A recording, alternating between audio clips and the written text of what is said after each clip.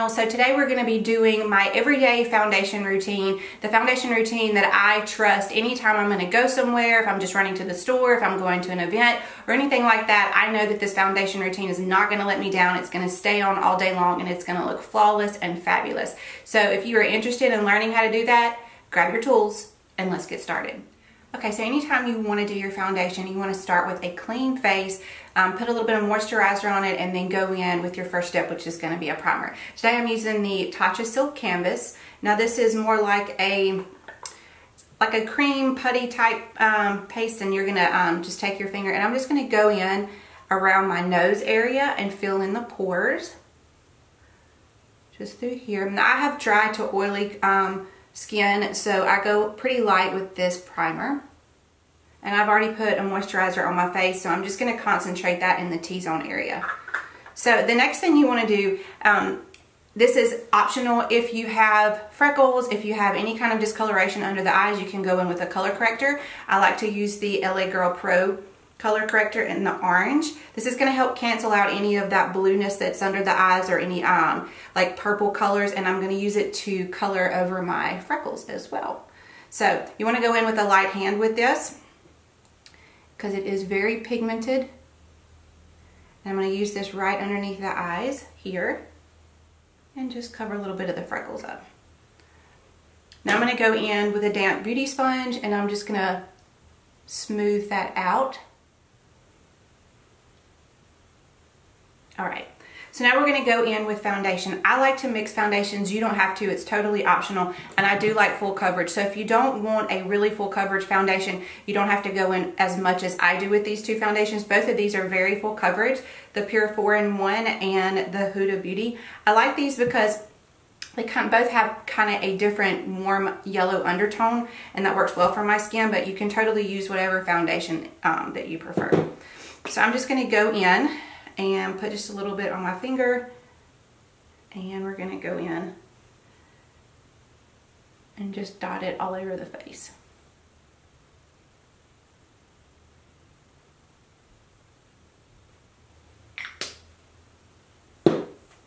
Now we're going to switch to the Huda Beauty. If you really want full coverage, I do recommend these foundations. They work really well for my skin type, and they give really full coverage. So I know that looks like a lot, and it's just because I prefer a lot of makeup. If you don't want that much, you can totally go a little bit lighter on the makeup. So now I'm going to go in with, you can use a sponge, you can use a brush, it's just your preference. I gotta find my brush first. So I'm just going to go in with this Morphe Kabuki brush right here, and I'm just going to start pressing it in the skin.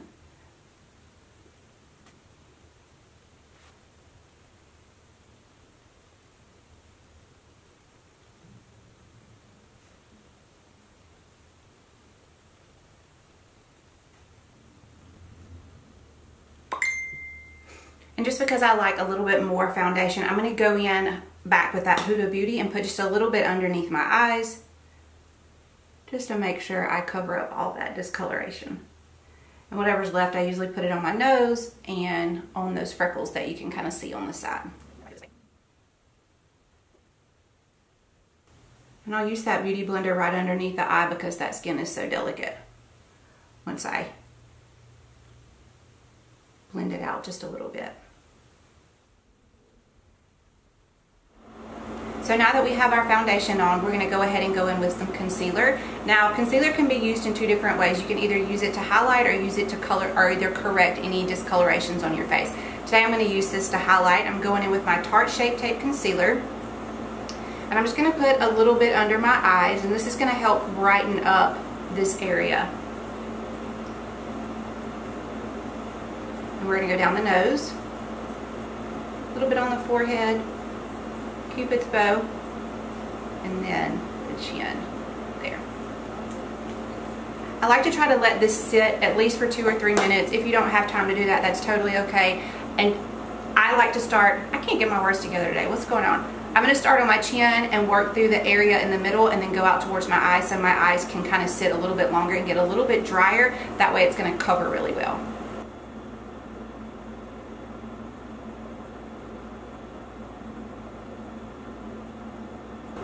Same thing with the brush. We're going to blend it out under the eyes, and then right at the end I'm going to take that Beauty Blender and finish it off. I'm going to carry the concealer up towards the cheekbone, towards the temple, and that's going to give it more of that lifted look. So I'm going to go in and just press it out.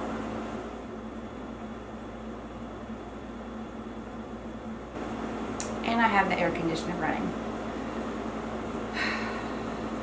Give me 2 seconds and I'm going to go cut it off, because that's all you'll hear in the video, I swear. Satan's testing me today. I gotta get it together. Pull it together, Suzanne. Okay, I always have to turn things off while I'm filming, because that would be all that you would hear would be the air conditioner. But it gets hot in here. It's a true test of whether your makeup's gonna stay on or not. So we're just blending that out. Now, the next step is pretty crucial. If you have really dry skin, just be careful with how much powder that you go in with. It can make it a little bit cakey underneath the eyes, but if you have oily skin, you can be a little bit more liberal with the powder. So we're just going to go in with the Maybelline Fit Me powder. This is in the color Claire. And we're just going to go in with that damp Beauty Blender, sponge, whatever you want to use. And we're just going to set just a little bit under the eyes on both sides. And on the nose, because the nose is where it comes off a lot, especially nowadays of us having to wear the masks at work or anytime you run to town. It's going to help keep it on a little bit longer. And I'm just pressing some of that powder in the rest of my face. Using the damp sponge is going to help set that powder in with that cream liquid foundation. And it's going to help it from not moving for the rest of the day. And I'm just going to give that little extra that's left on my sponge right over my eyelids. I don't put foundation or concealer over my eyelids. I just use what's left over on the sponge, because I do have a little bit more mature skin and it gets kind of in the wrinkles and the folds, and I don't like that. So I'm just really careful about what I put over my eyes. All right, so now we have our foundation on. So we've done our primer, we've done our foundation, done some concealer and some powder. So next you want to make sure that you liven your face up. Do you see how blank my face looks? Like it's like a blank canvas. There's no dimension to it. So now we're going to go in with a bronzer. Today I'm going to be using the Marc Jacobs. This is in the color Tantastic, right there. And we're just going to warm up the perimeters of the face. I recommend a big fluffy brush for this. This is the Hank & Henry Sandra brush. And we're just going to go in and start warming up the perimeters of the face. So I start on the cheeks, just big circular motions. You don't have to be too precise, because you want to concentrate and think about, where is the sun going to hit my face? Where would I be tan?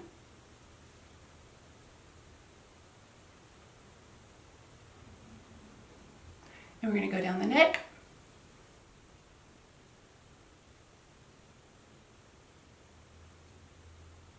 And I like to put just a little bit on my nose, because the sun does hit your nose as well. All right, so we've got the face warmed up. Next, we're going to go in with contour. You can totally skip this step if you want to. I like to do contour because it gives a little bit more dimension to the face, but bronzer can be just enough if that's what you're comfortable with. So let me grab my palette. We're going to go in with the Park Avenue Princess palette. I love this palette. I use this all the time. It's got colors in here for, you can set your, you can do your bronzer, and then you can also set underneath your eyes with these colors as well. So we're just going to go in with an angled brush, and we're just going to do a little bit of bronzer. Contour right through here.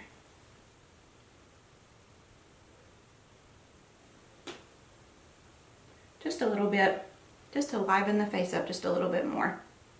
All right, so we've got a little bit of contour on. Next, we're going to go in with blush. Now, this is totally optional for your preference, but I like to do a powder blush, and I also have a favorite cream blush that I'm just in love with, so I'm going to do both, but you totally don't have to. You can do one or the other.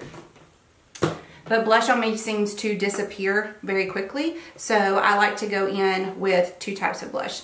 So we're going to go in with the Morphe palette. I'm going to go in with this shade here, and then this one up here, which is kind of like a blush topper. We're going to go in, and where is my blush brush? There it is.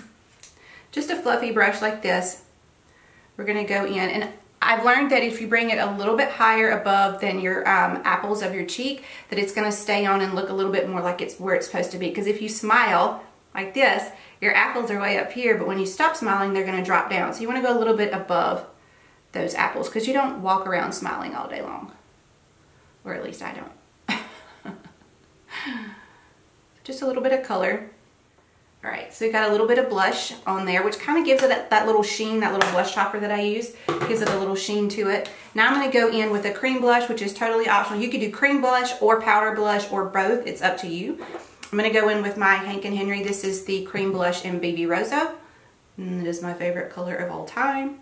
So I just take one of my sponges and I'm gonna go brush it right on the top and just dab it on. Just like that. Just like that. So now I'm going to go in with some rose water spray. So this is one of the crucial elements to help keeping your makeup on all day long, is this Mario Badescu spray here. It's like 12 bucks at Ulta. I'm going to spray it on my face, and it's going to help kind of mesh the powder and the cream together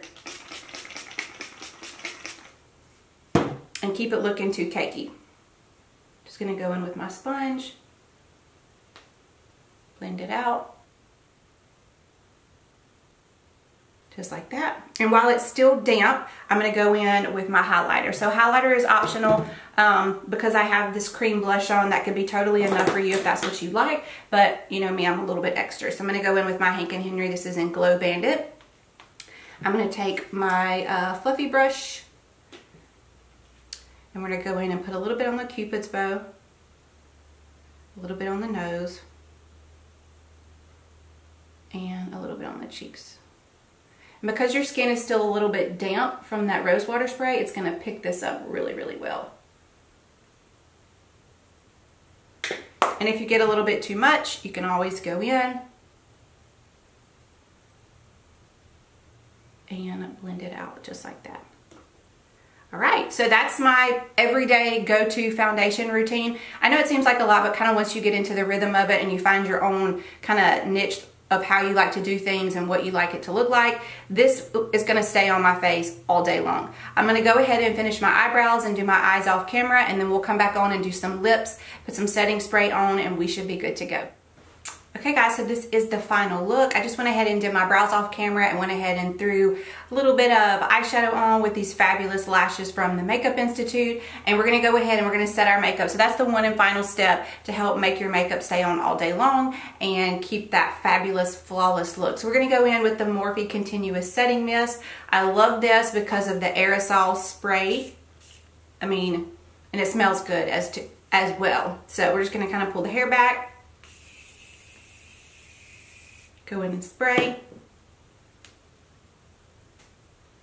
and you want to let that sit. Your eyelash stick together. You're going to pull the hair down, give it a little spritz of my favorite hairspray on the planet, Lil Kenra,